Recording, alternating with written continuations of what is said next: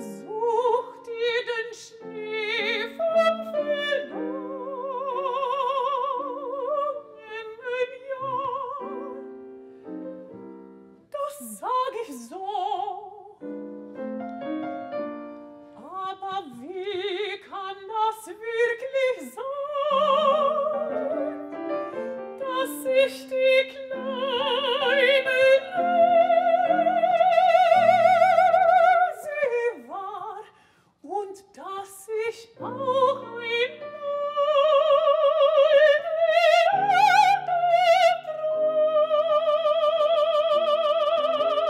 Frau sein wird? Die alte Frau, die alte Marschallin,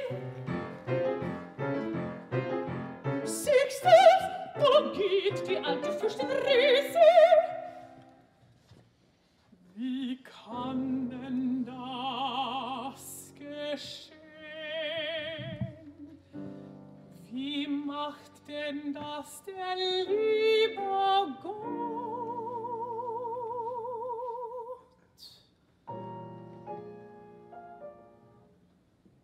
Wo ich doch immer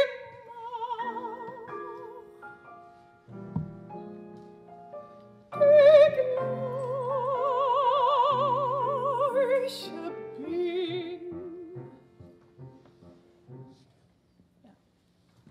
Something like that. Lisa, thank you so much. What a treat. That was so beautiful. And look, what a momentous occasion. This production of Der Rosenkavalier marks your debut as the Marschallin. And is this a role that you've always wanted to sing? And can you tell us a little bit more about her? Yeah, it's definitely a role I've wanted to sing since I came into the opera world. It was the first opera I ever saw, was Rosenkavalier. Wow. I didn't think I would sing it at the time, then it was too scary and too far away, but when I came into my Fach, in a way, then I definitely knew or really, really wanted to do it, and I was happy when Peter offered it to me. Well, I have to say, after hearing that, I am so excited to hear you sing the whole role. But the Marschallin is a famously deep and complex character. I mean, what are the qualities that you found in her that you can really connect with as you've learned the role and got to know her better? Well, I think, I mean, in Rosenkavalier we talk a lot about time, and it's all about time, and I think that's the most interesting part with this opera. It's timeless. It's these questions that she's asking herself.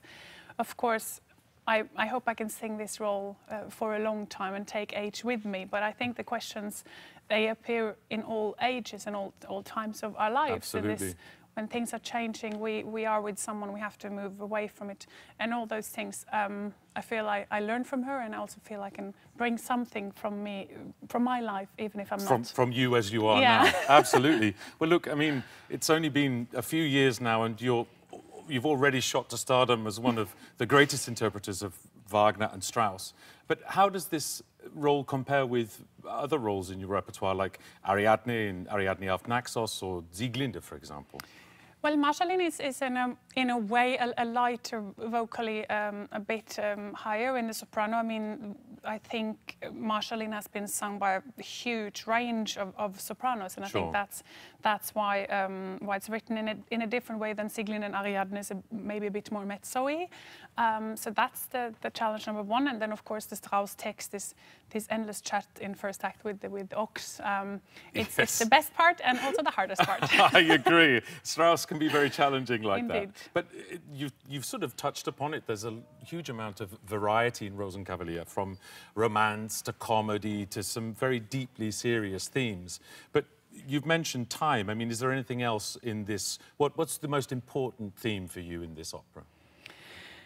I find Marschallin to be very generous. I'm not sure it's the right English word, but she steps aside, she sort of zooms out on her life, and she takes the right decisions. And I wish I could live my life that way, you know, that you could zoom out at the right time. It's always easy to say later, I should have done that. I feel Marschallin, she does it at the right time, well, I think. It's a fantastic quality. We're looking forward to you enormously in this role, and also to see it in cinemas on April 15th. And thank you for speaking with me. Thank you for coming here.